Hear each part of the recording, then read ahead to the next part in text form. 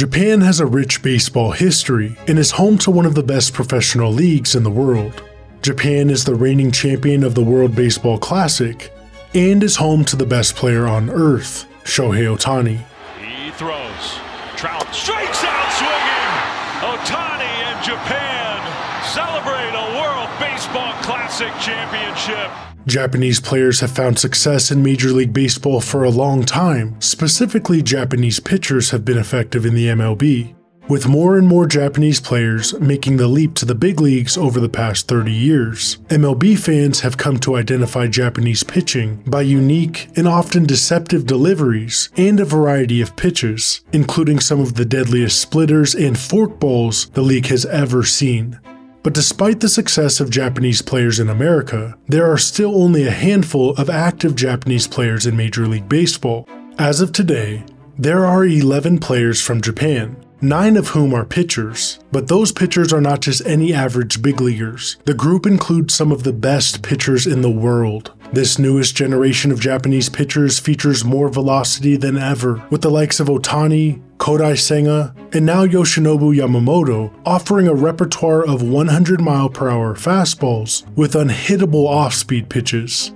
But how did Japanese pitching in the MLB get where it is today? Let's take a quick look. But first, to help the channel grow, please subscribe, and thank you.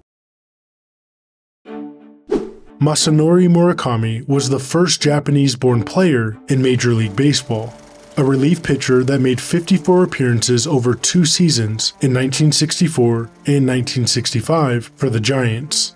Murakami's brief stint in America was groundbreaking, and the MLB wouldn't see another Japanese-born player for 30 years. That player was Hideo Nomo, a true pioneer of Japanese baseball in America.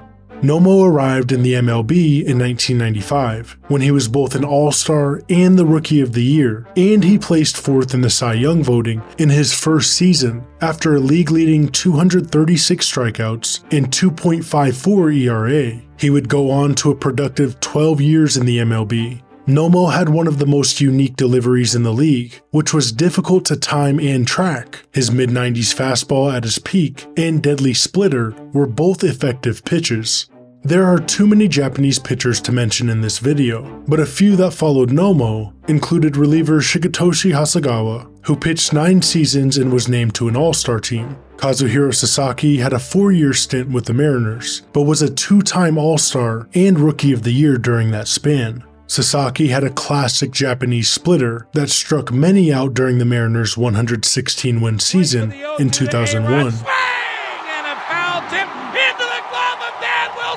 No baseball team in history has ever won more games than the Seattle Mariners. One of the most hyped Japanese pitchers to come to America was Daisuke Matsusaka, who had an 8-year MLB career between 2007 and 2014. His career was up and down, but Daisuke had an excellent season in 2008 and was part of the Red Sox 2007 World Series team. In the 2000s and 2010s, there were several other Japanese pitchers that found success. Hiroki Kuroda, Koji Uhara, Takashi Saito, and Hisashi Iwakuma, just to name a few, had solid careers. But in the case of each of those pitchers, they came to America in their 30s and were not overpowering pitchers. Each used a wide range of pitches and unique delivery to make solid careers in Major League Baseball.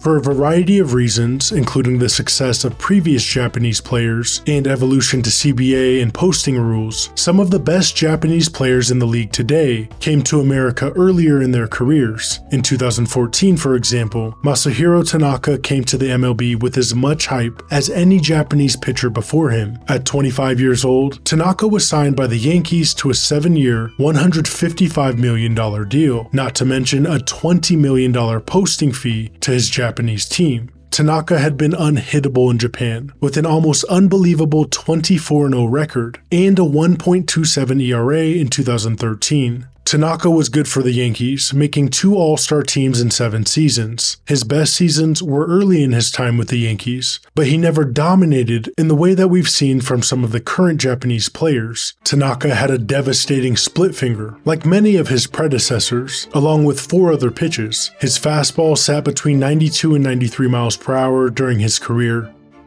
Veteran Yu Darvish has 11 successful seasons in America, with 5 All-Star appearances and 2 second-place finishes in the Cy Young.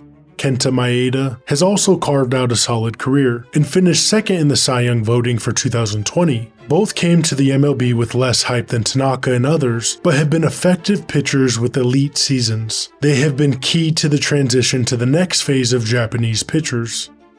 Now, in 2024, the Japanese pitchers in Major League Baseball are the best that we've ever seen, and among the very best in the world. What we are seeing now is the next stage in the evolution of Japanese pitchers and players that have been brought up specifically for success in America. Shohei Ohtani has dominated at the plate and on the mound. Ohtani, of course, suffered a UCL tear in 2023 and will not pitch in 2024, but he is expected to pitch in 2025, and his career so far has included 86 starts and a 3.01 ERA.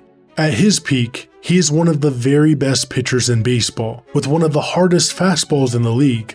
Kodai Senga made an impressive jump to Major League Baseball last season. Like Ohtani and other new generation Japanese players, Senga has overpowering velocity with an average fastball at 96 miles per hour and the ability to touch 100. Senga made 29 starts and finished with a 2.98 ERA. Good enough for 7th in the NL Cy Young voting. Senga's best pitch is his ghost fork, which has been called the nastiest pitch in baseball.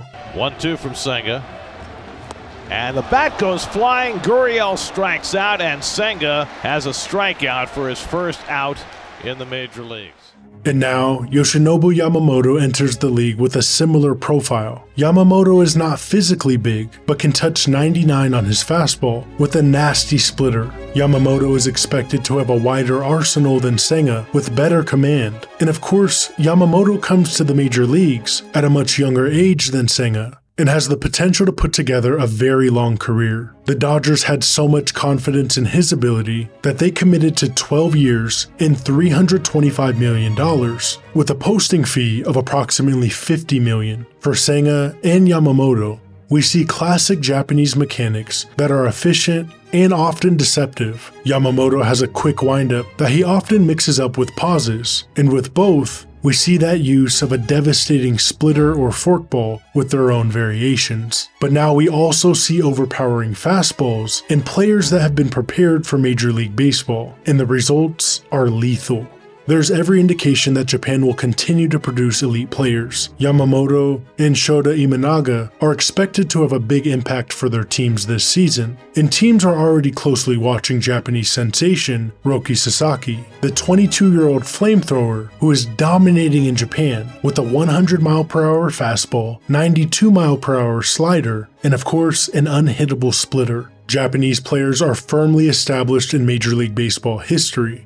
As baseball has evolved in America, Japanese baseball has developed. While the active Japanese player pool in the MLB is small, it is elite, and there is little doubt that Japan will continue to export elite pitchers to the MLB for years to come. Thanks for watching Baseball Pantheon.